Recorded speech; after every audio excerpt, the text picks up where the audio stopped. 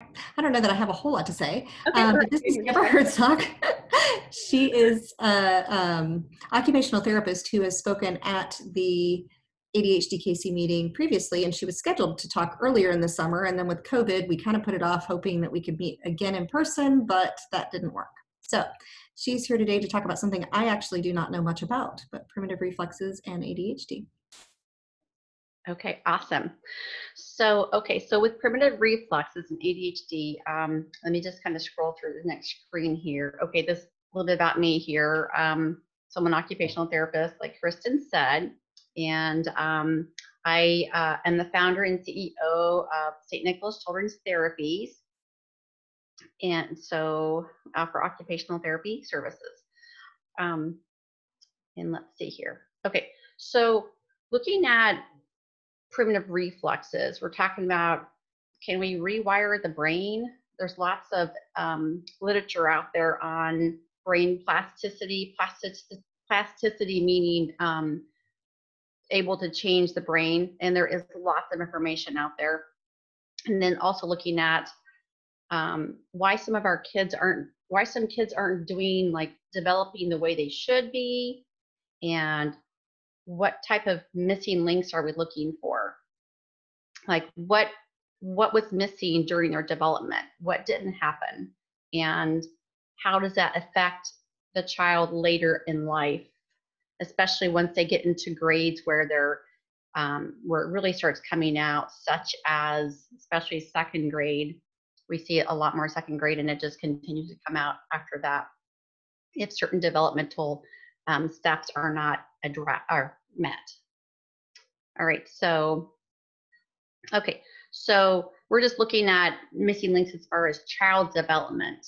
Okay, so, and we're looking at primitive reflexes and the part that that plays in how we can change the brain. All right, so primitive reflexes, just looking back, when a baby's born, they have primitive reflexes that they normally have to go through, and they actually start while the baby is in uterus. Some of them start to like the child is utilizing these primitive reflexes without actively controlling them. And so these, let's see here, let me see my next slide here. I don't want to get too far ahead of myself here. All right, so here, like I did have it in here. So they start to form while the baby's in the womb, and they help the baby navigate the birthing process, breastfeeding, bottle feeding, let's see, gripping onto like your pinky. Like when you, a baby is there and you put your finger out, and the baby just wraps their hand around your finger. So they're not doing it intentionally initially. It's just a primitive reflex. It's called a Palmer reflex. Okay, and the baby has to naturally go through certain reflexes, and then eventually these reflexes will integrate. We call them like integrate, or they kind of like go away. But the baby has to go through these primitive reflexes before they can move on to the next level. Okay, so what we're seeing is that for whatever reason, like when a baby doesn't go through these reflexes the way they should, that afterwards the reflexes that are there permanently for the rest of your life are affected as well, such as like your balance and equilibrium are just one set of reflexes that are there later on. So these primitive reflexes, they take up to about 12 months to integrate, and they're vital. So let me see here. Okay, so they go away or they integrate as a child goes through various stages of development. And then the more mature reflexes appear that your child uses voluntarily body control for the rest of their life.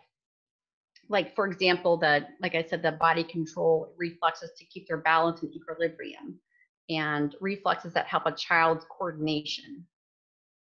All right, and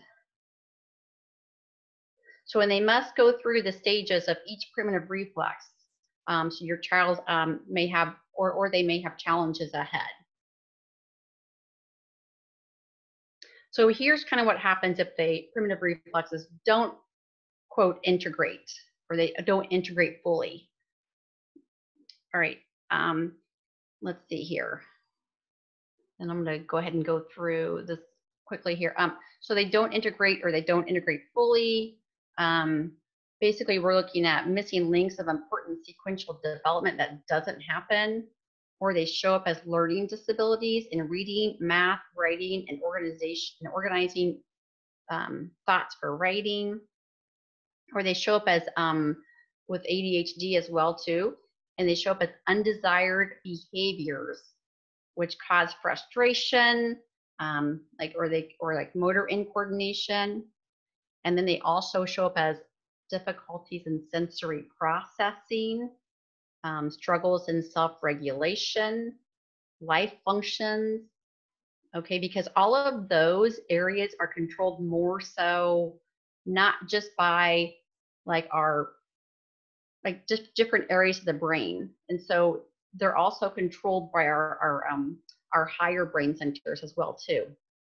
And the primitive reflexes are more not so controlled by the higher brain centers, but once those first reflexes, the primitive ones, integrate, that gives us a person more control to use their higher brain centers, which is what we see is expected as a child gets older. And the children who have a hard time with that, then that just means that those primitive reflexes didn't quite integrate. Okay, so let's see here. What if they're still present? If they're still present, that means they haven't quite integrated them. Then the child's unable to fully access their higher brain centers for like reading, memorizing spelling words, math facts, remembering where the keys are on the computer, remembering their manners for self-control before reacting, thinking in flexible ways, or processing the directions to complete their schoolwork, or even a simple recipe, or using adequate motor control for using a crayon or scissors. And then I want to just kind of go back a little bit too. So when your baby's born, they do go through, like the doctors and nurses, they go through and they test some of these primitive reflexes initially, and so like when they're doing their testing, they're actually testing some of the primitive reflexes to see if they're present, and then because most of them should see some of them present at birth. All right, so but typically after that, nobody really looks at those, as from my understanding, and so they kind of get missed. All right, so anyway, we're looking at, this is just another avenue on looking at a child's development to help their development, is to see, like if I see a child just navigating through their space, and like if I observe them with what they're doing, I can tell right off that certain reflexes are not integrated. I can see as they're having challenges, and I can see it pretty clearly just during their functioning. Then I can also go back and test some of them, some of them through just a testing process. And I can see them also that way as well too. And then I can also look at them through a parent questionnaire. And because parents can provide a lot of information since you see them all the time. And that's what I want to show you is basically I'm going to go through a checklist. And so I'm not going to be able to hit on every single part of them just because it's pretty long, but we can go over some of them tonight. Okay. And this is just saying that basically an occupational therapist who has expertise in primitive reflexes and understands them, then that's how you can use that to help integrate your child's primitive reflexes. So, and what I usually do is use it a lot through like playing. And so like a child doesn't even know that they're doing these, they're going through certain movements that actually help to integrate those reflexes so that they can then move on to the next level of where they need to be at, where things become easier. Okay, so here. These are just things I look at as far as, first of all, I look at their muscle tone and see like the girl down here in the corner. Let's see here. Right, let me see if I can get on my, there we go, little spotlight here. Okay, so here, this is a child that's W sitting. And the child's W sitting because they don't have the core trunk stability to sit crisscross applesauce. And so if the W sitting actually widens their base of support to help them sit up longer, they're having to compensate because they don't have the muscle control. And the primitive reflexes, when a child goes through typical development, they build that core muscle control and throughout their body so they can sit crisscross applesauce or the legs in front of them without having to sit in a W sit. All right. And let's see. And I'm not going to go through every single one of these, but I'm going to kind of hit on some highlight certain ones. All right. So let's see here. So here's a reflex called fear paralysis reflex. And I'm not going to go into detail exactly what they look like because it gets a little confusing. But here's what you observe in your child when some of these are not quite integrated. All right, so they might hear sounds that others do not. Like I've heard kids say, like if they hear the clock ticking or they hear lights, and when someone else, they completely tune that out and they don't even hear that because they hear the other information they're supposed to be focusing on. Okay, let's see here. They're visually distracted. Okay.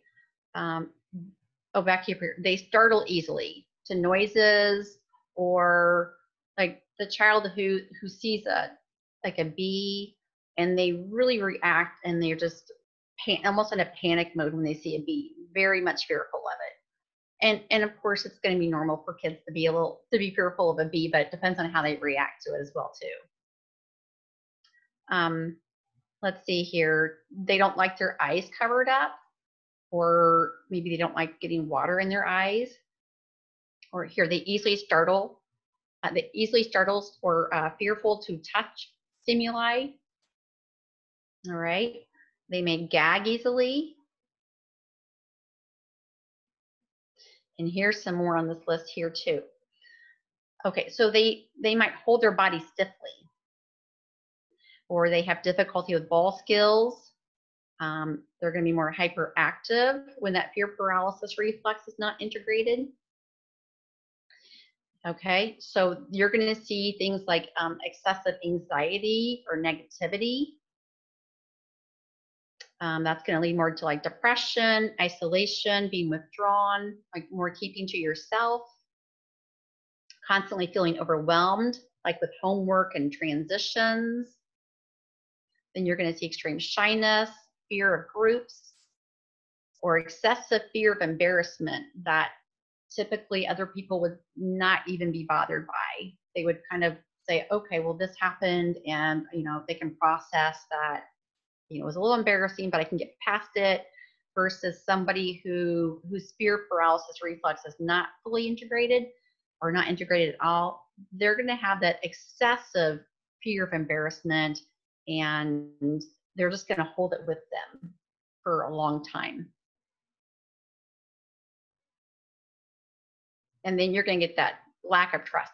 And then also where you get that feeling of being stuck, or that deer in the headlights look. And, you know, so when you're trying to, your child's just kind of spacing off, and you're like, okay, they're not really listening to me right now. They're not, I'm not sure what they're thinking. Maybe they're not thinking anything at all. They're just kind of stuck.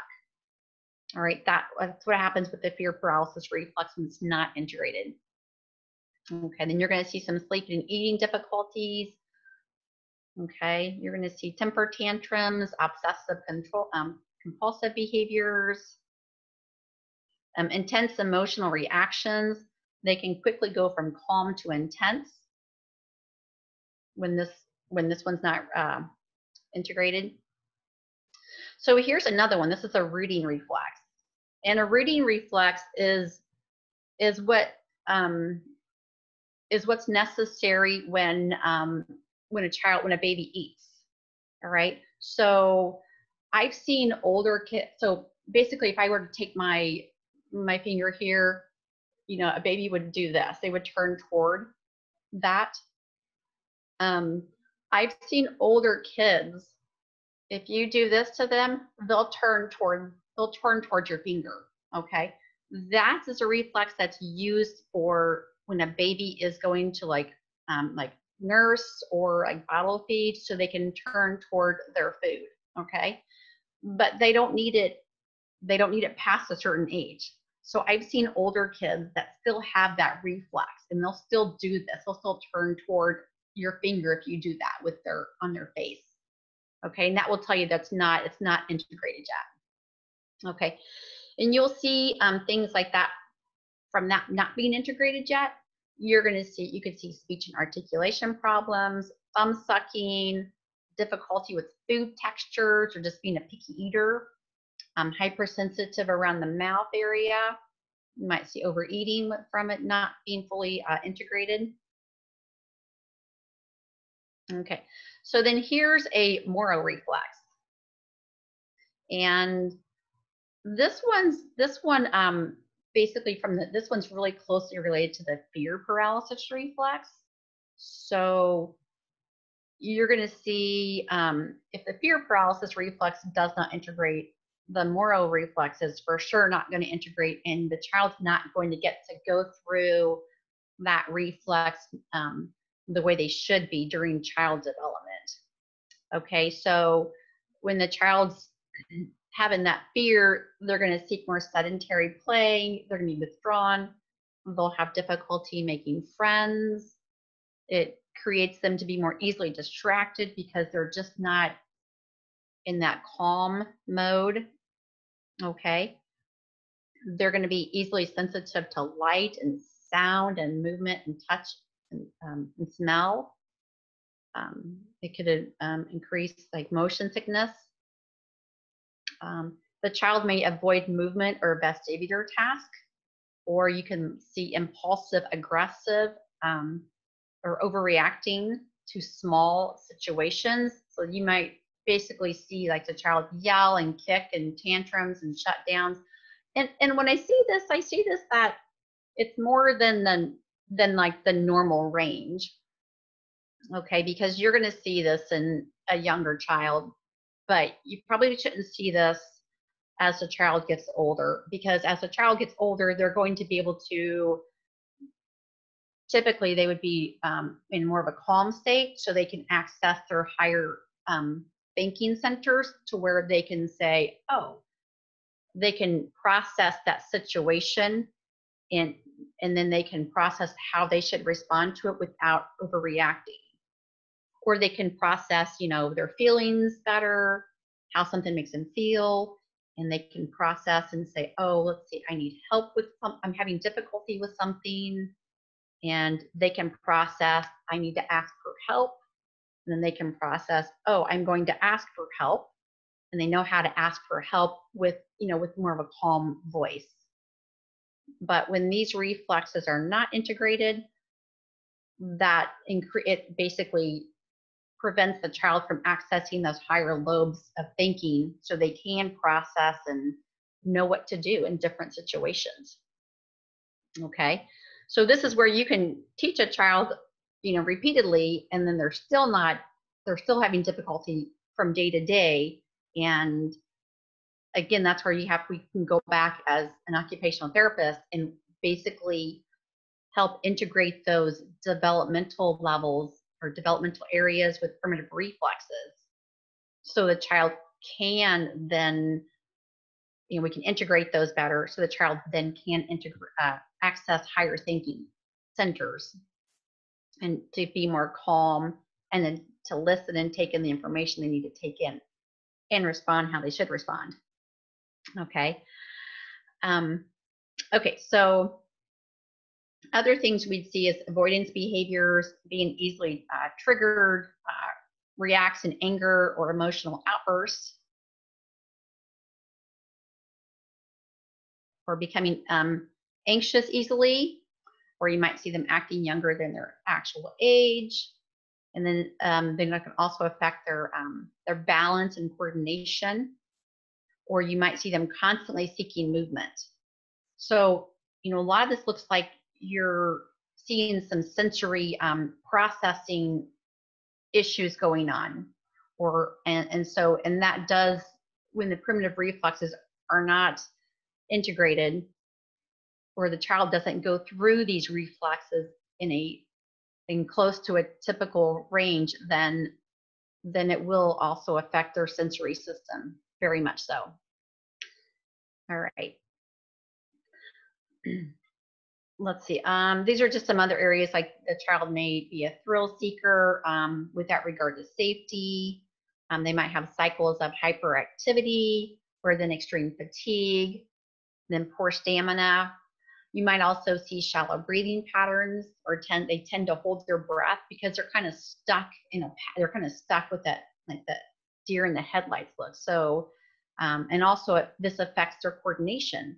So that's going to affect your breathing patterns during your speaking, or just even if you're not speaking, because the breathing is a coordination as well too. Okay, so let's see here. Oh, you might see things like difficulty falling asleep, or staying asleep, waking up tired.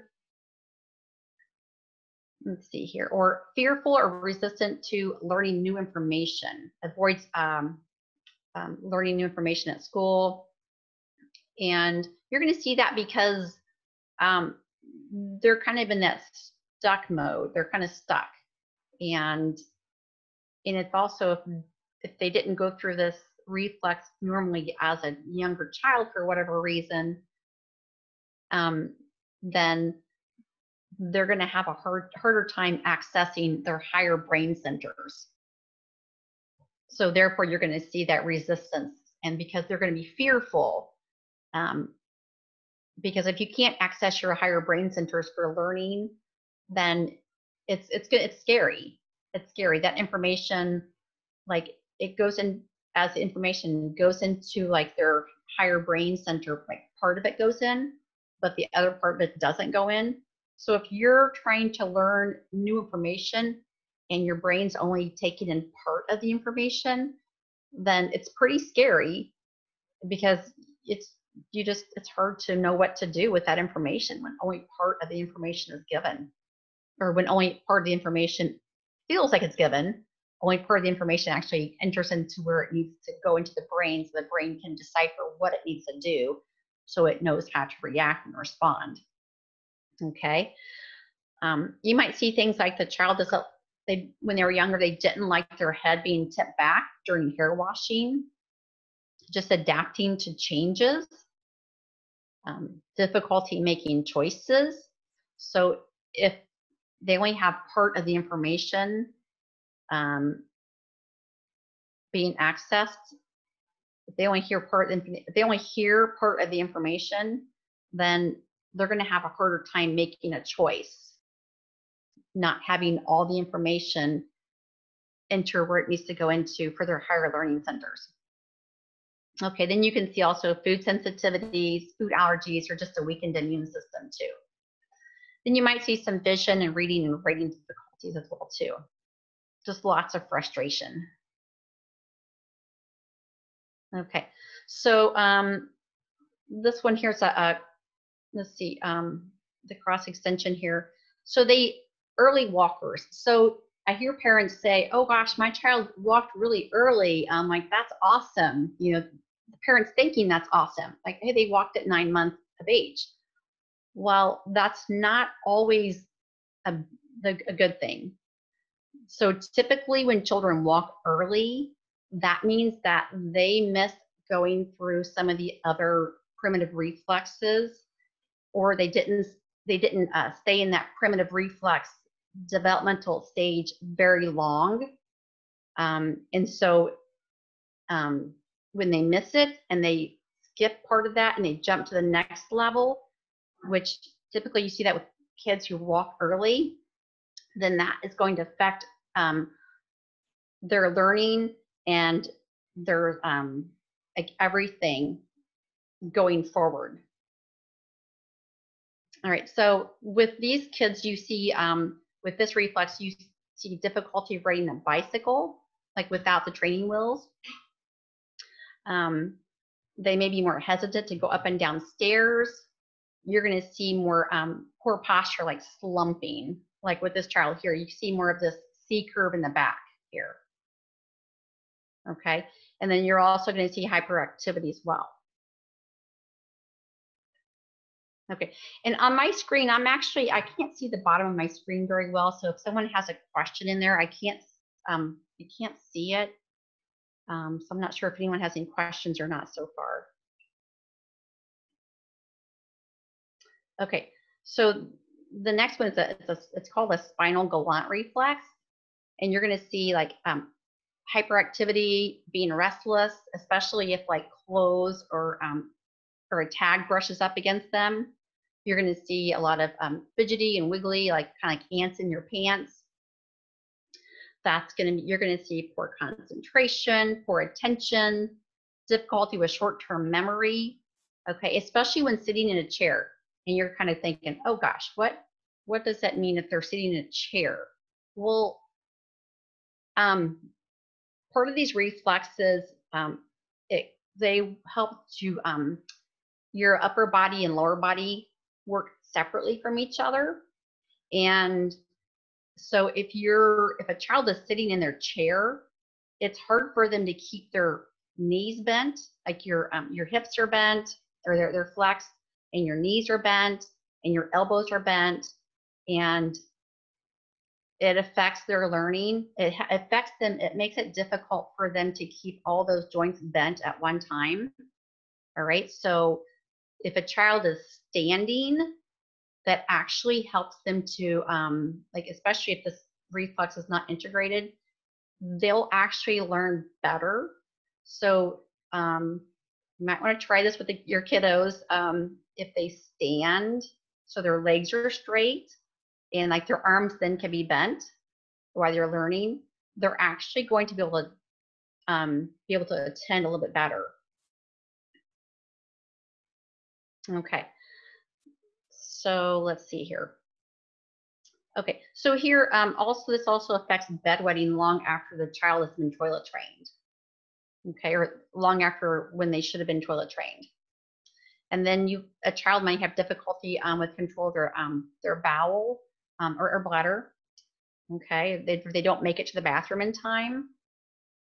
Okay, so a lot of that is so all of these reflexes that a child needs to go through normally during development, again, if they don't go through those the way they need to go through, or for the length of time they should be in them, and then all of those, our ability to control certain muscles are affected.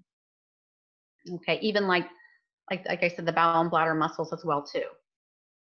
All right, so let's see. They tend to adjust their body, or these are the kids you see falling out of their chair more.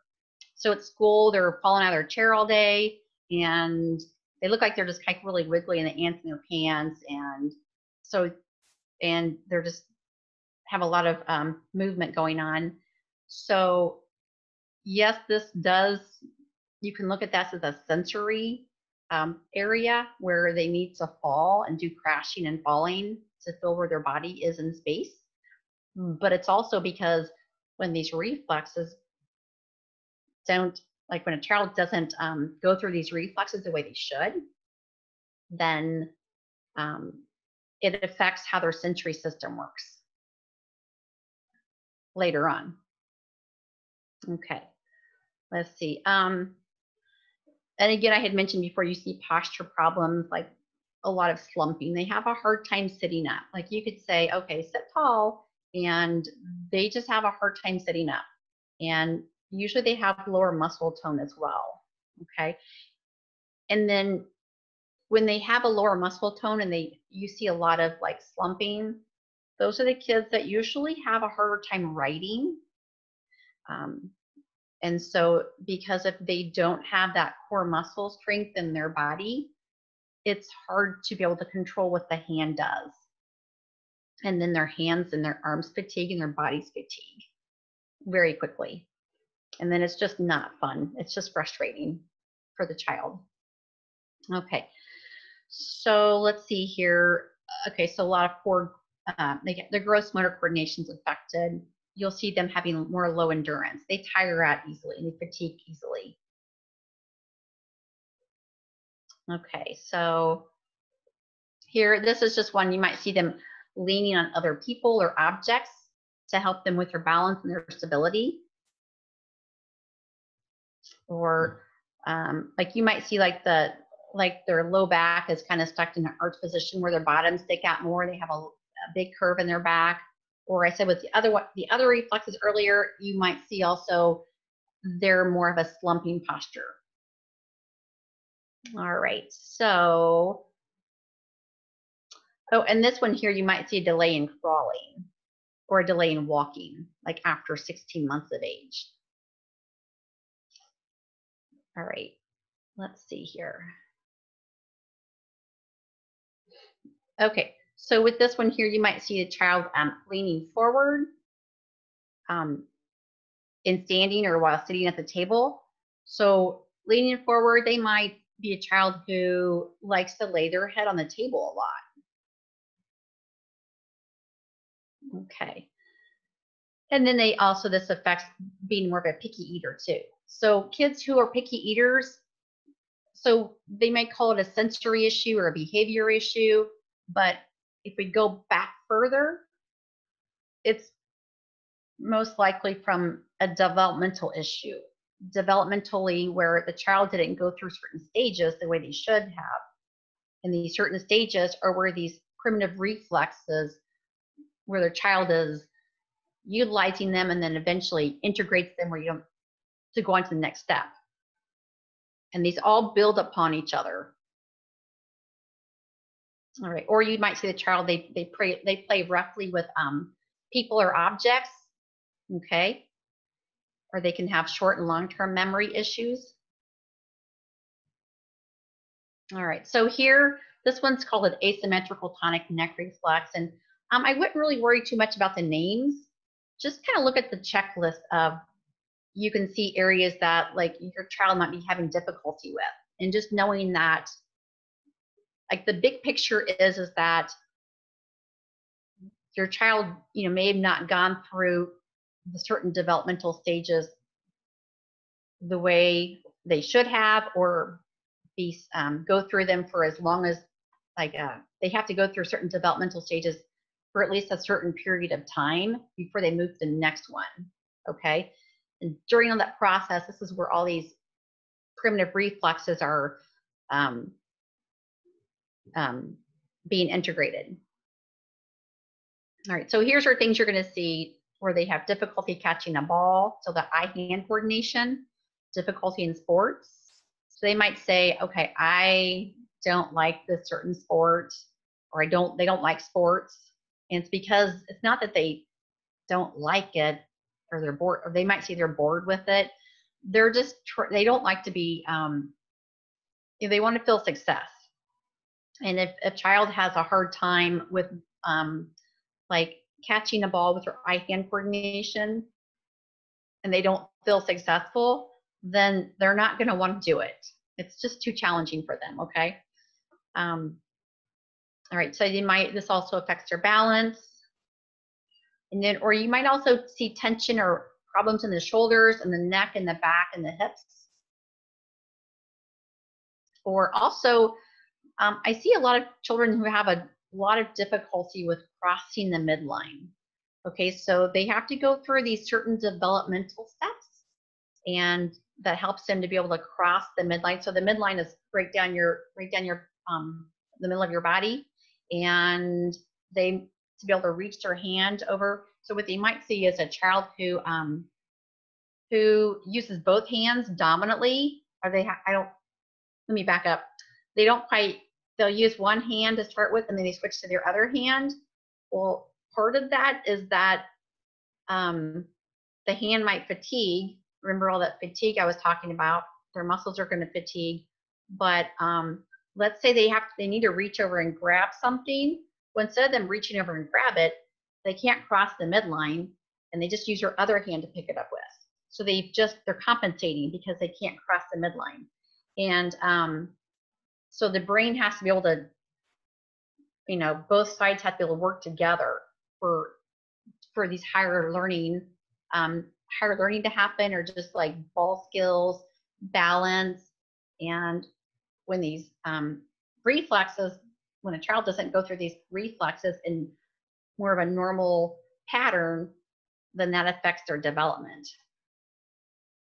Alrighty, so let's see here.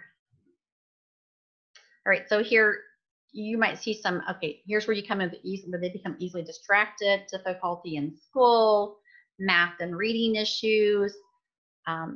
They might skip parts of the line or words when they're reading, so then things aren't going to make sense.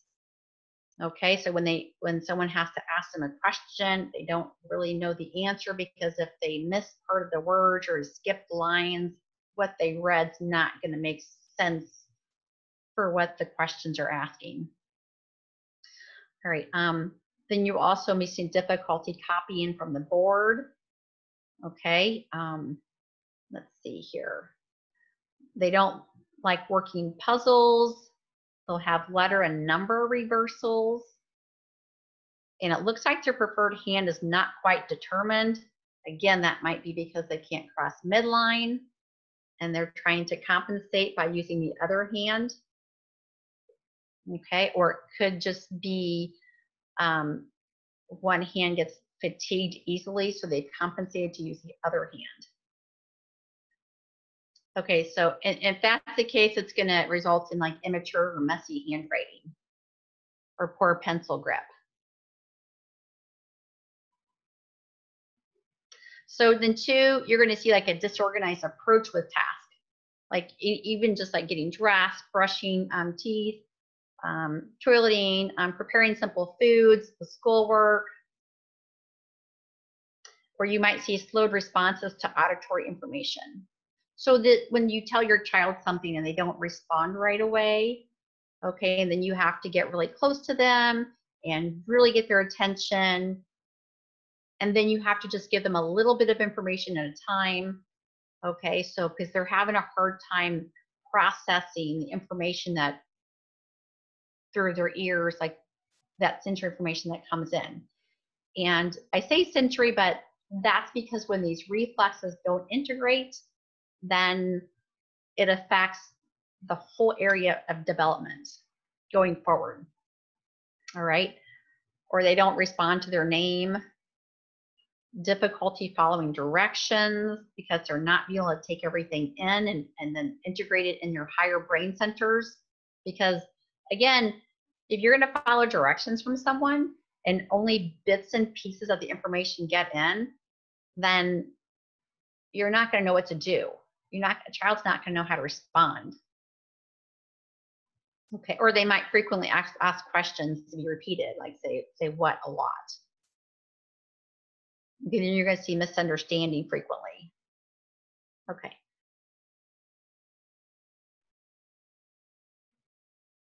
So here's this palmar reflex I'm talking about with the hand. Okay, so when a baby has when they start to go through their palmar reflex, this is the one that's really easy for people to see.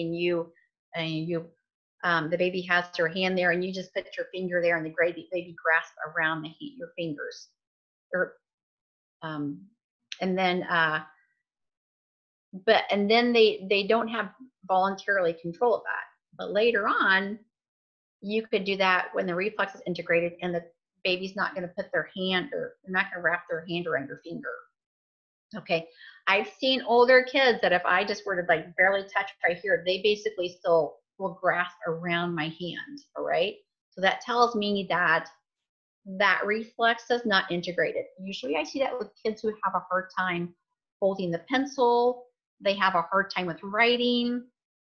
And then two, I see that with kids who did not, like they didn't crawl very much, or they didn't be on their belly very much, because when a baby is on their belly and they're using their hands on the floor, that's helping to integrate that reflex. Or when they're crawling, that helps to integrate that reflex, because they feel all those different textures on their hands when they're crawling, whether it be like on carpet, different types of flooring, or being out in the grass crawling. That's helping to develop these different reflexes. So then if it's not developed, or if it's not integrated properly, then you're going to see poor handwriting, messy handwriting, light pressure with handwriting, or you might see excessive pressure with handwriting. The child will say their hands, they fatigue when they start to write. You're going to see a lot of hand switching because their hands get tired. Okay. And then also, so it affects also spelling as well too. Then you're going to see more slouching in their desk or the computer, or their heads way forward. Okay, and then you're just going to see difficulty with processing ideas, difficulty writing ideas onto paper for the computer, just coming up with the ideas, to generating ideas, and then to actually put them on paper, or put them onto the computer. And you're also going to see difficulty with verbal expression of ideas or thoughts. And that, again, that goes back to when a child's having a hard time with something. They have a hard time understanding that they're having a hard time. So they have a hard time to say, hey, I'm needing some help here. This is really challenging for me, and I need some help. So even that's going to be difficult for them to express. So they might sit there, you know, for a long time and not even start their school assignment, because they don't even know how to process, like, hey, I need help with this. Can somebody help me with this? All right. Okay, so it's also going to affect the child when they use their scissors, or they're trying to glue, because again, the hand's not doing what it needs to do. Or even like when they're holding their eating utensils. Okay, so then you're going to see they prefer to eat with their fingers, because it's just easier than using a fork or spoon, or like using a knife to spread the toppings with. All right, so let's see here. Also, you'll see difficulty tying shoes as well too. Here's another reflex. It's called tonic labyrinthine reflex. Again, don't worry about the name of it. Let's just look at like the list of things it affects. So they didn't crawl as an infant, or they maybe didn't crawl for very long. Like I see it if I see older kids, and they're kids that walk, but if I ask them if they were to do an activity where they're crawling, they will have a hard time coordinating how to crawl, and their head will be looking down, like they have a hard time keeping their head up. But when you go back to when a baby crawls, they're going to have their head up eventually, so they know where they're going. But with older children, when this reflex doesn't integrate, it's really clear to be seen if their crawling's not coordinated, and they have a hard time holding their head up to see where they're going, or they might turn their head to the side. Okay, so that's going to affect them sitting upright too. And you're going to see more slouched posture and a forward head, or it's to the side more. Okay, so let's see. And then you're going to see where they easily fatigue. They have, like, their muscles aren't, you see low muscle tone, so that really goes hand in hand where they're not able to sit up very tall for very long. Okay, they might lock their legs in standing because it helps them maintain their posture. So basically their knees are locked. Okay, and that right there takes a lot of extra energy when someone locks their knees. All right, let's see here. And here's just some other things you might have seen, like toe walking, difficulty with stairs. Let's see here, where they might avoid sports. They tend to cross their eyes more, which is going to affect their learning, like for reading items from the board. It's going to affect them as far as throwing and catching a ball, which would affect them playing sports as well too. So that's where they might say, I don't like, like certain ball sports. All right, so, okay. I want to have time to answer questions here. So let me see if I can just kind of go through this a little bit faster here because I've got quite a bit of information. I think Kristen's going to send out maybe a copy of this so you can see the checklist. So you can kind of go through the checklist. And again, I wouldn't worry about the name of the reflex, just to kind of look at like areas that your child's having, that you saw they had difficulty with in the past, or they're still having difficulty with. Because again, that affects their development or for what they need to be doing at certain stages in their life. And it might be that you're wondering, can we still work with these reflexes? Well, yes. And you kind of go back and work with, like, the brain is able to change. Okay, and there's lots of great science on that topic. And so we can go back, like I can go back and work with a child as far as with their developmental skills, which will help to integrate these reflexes, which will then help them with all their areas that they need to work on afterwards that they have a hard time with. Okay, so the symmetrical tonic reflex. So here you're going to see more hyperactivity or fidgety. You're going to see where the ADHD behaviors come out or the ADD behaviors come out. Okay. So let's see here. Difficulty concentrating. You're going to see more a child who might have issues with impulse control, shifting attention from one area to another area, initiating tasks, like remembering items, being able to plan and organize, maybe difficulty with time management. Okay, so let's see here. Oh, okay, this is the end of the slides here. All right, so this was just about me here. And okay, let me see if I can go down where questions would be. I'm gonna click out of this one area, see if I can see any questions here. There are not any questions. Okay, okay.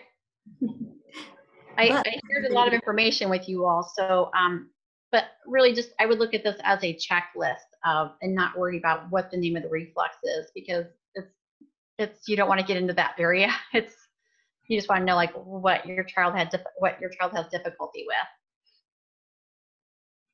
I think there might be something here in the chat here. Okay, all right, okay, no. I would say that if somebody notices all of these things, just a brief overview. Obviously, you can't go into detail with everything, but what kinds of things would an occupational therapist do for some of these reflexes? Okay, so like what I would do is I would go back and work on, like if I know that area of that reflex was not integrated and I can see it either, visually through the child's behavior, or I can also, with the parent report of certain symptoms then I can go back and work on areas of those of child development, and that would help those areas integrate. So, like for example, a child who, like if we go back at babies, then when they play on their stomach, they are building up so many core muscles with their back extension muscles and their head. So like if they're on their stomach, like their head kind of bobbles around a little bit, but eventually they can hold their head up and they can push up on their arms and they can move their body from side to side, okay, to find that toy they're looking for. Or, you know, if they hear their parent's voice, they will turn and navigate toward the parent or something. So I can go back and work with a child, and I use use a lot of these activities through play. Like they might be playing a game, and so they don't really know, you know, what they're working on. They just know they're having fun, and I can go back and work on these areas of child development in a way that's, you know, the child feels that they're being like respected, so they don't feel like they're doing something babyish. Okay, because and then so that's like one thing I can work with them on. And I can also work with them with just their coordination with using like one side of the body with the other side of the body, and work a lot with them crossing midline. And that means that they can cross over midline without having to say, oh, I can use this hand for this area on this right side and use my left hand for things on my left side. All right. So when these areas of reflexes are like, we go back, I basically take the child back through these stages of child development, but they just think they're playing games while they're doing this and they're just having fun. So to help integrate those areas so that way you start seeing changes going forward with it. There have been a couple questions asked. One was asked just to me, but it was, at what ages do you treat this? And then it kind of ties along with someone else who asked how long it would typically take to reintegrate the reflexes. And then there's a third question, but I can get back to that in a minute. Okay. Okay. Great question. So I can still work with these like at any age. Okay. And just as an occupational therapist, just as a side note,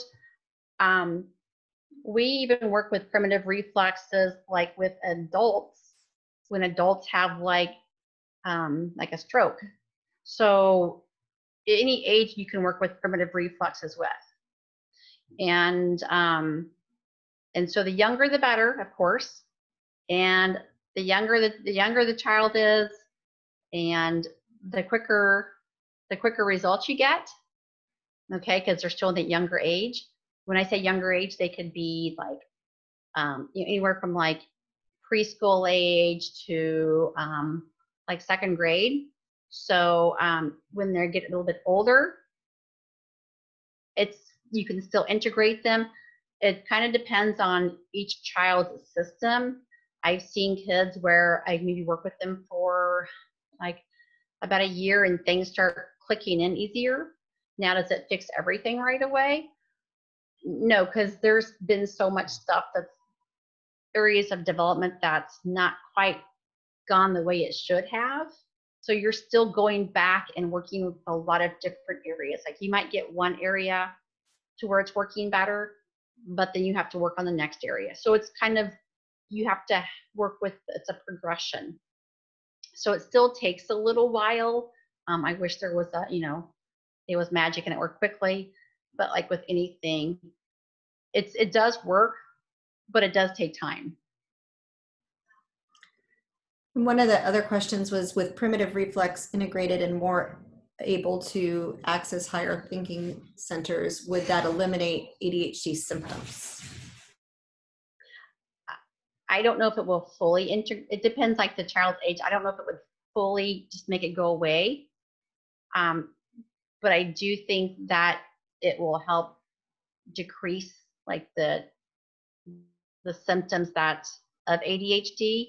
I have worked with kids who, while I'm working with this, like working on their developmental areas to go back and sort of like clean them up with the child, I have seen those kids be able to be more calm and to not, or to have more, they have more access to and more control with their attention and their focus, so that they can then access higher brain centers for listening to information better, taking it in, knowing how to respond to it without reacting.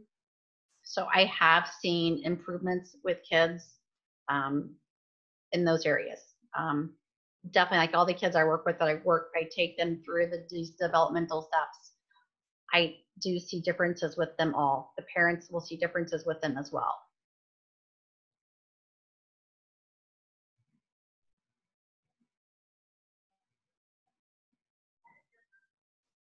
That's awesome. Oh, there's another question. Okay.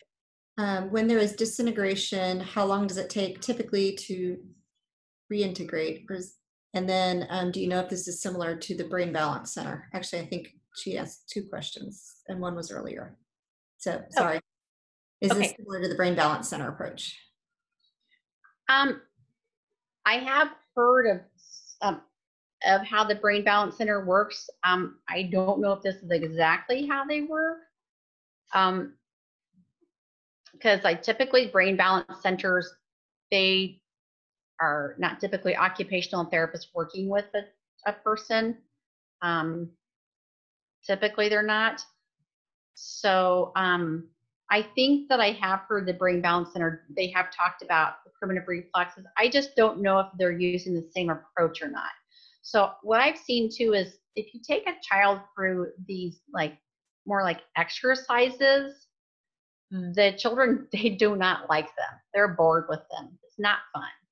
But if I take them through more of a developmental approach where we're actually working on these reflexes, I see better progress. I see quicker results.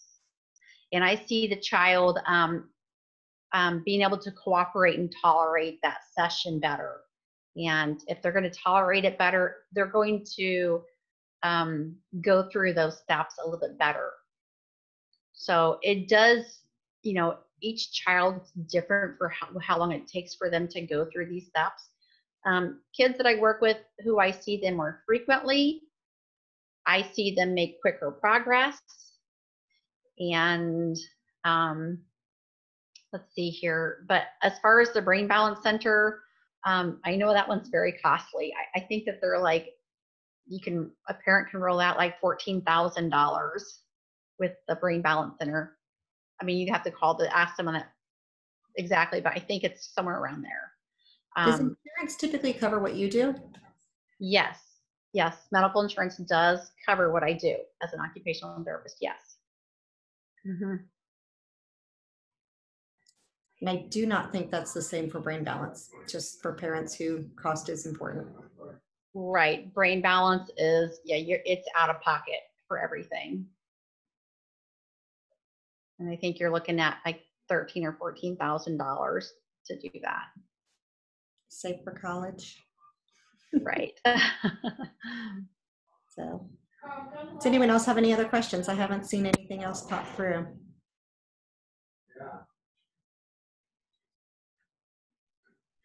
I don't think so. Well, thank you for your time and coming back. And I guess one more question that came up when you were talking, is this something that families would do at home as well? Like, do you give them things to work on so that in between your visits, or is this something that you go for your visits and you're done? It could be either way.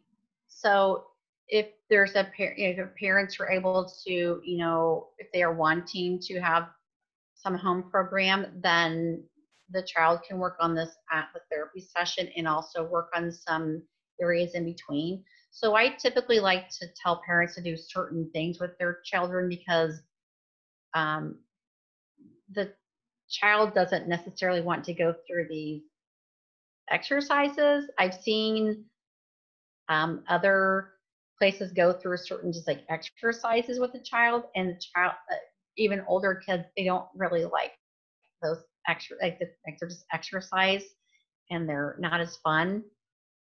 But again, I take them through more of a developmental approach that we can work with these primitive reflexes, because that's how a child, like a baby, when they grow, they're going through these areas of child development, and they're actually going through these stages of primitive reflexes before they integrate and allow the next level to happen. Very good. There was one more question. Do you need a referral from your pediatrician? It depends on the insurance company. So for example, Blue Cross and Blue Shield does not require a prescription from the doctor. You have to just check with each individual insurance company.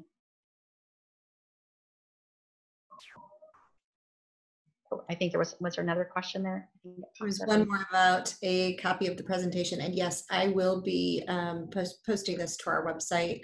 It usually takes a couple hours for the video to download, but then I can get that up, and the slides. I actually think, did you send me just the,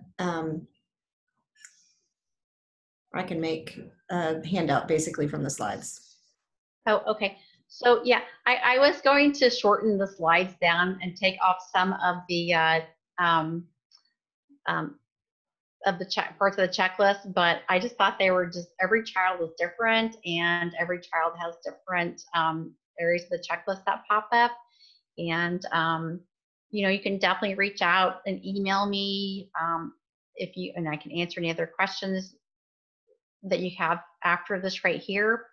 But I didn't want to take the approach of just giving you part of the checklist and then telling you to email me afterwards for the rest of the checklist, because I see that quite often. And I don't know about other parents or other people, but it's kind of a way of people collecting other people's emails, and I think it's a little annoying. So I don't like to come off like that.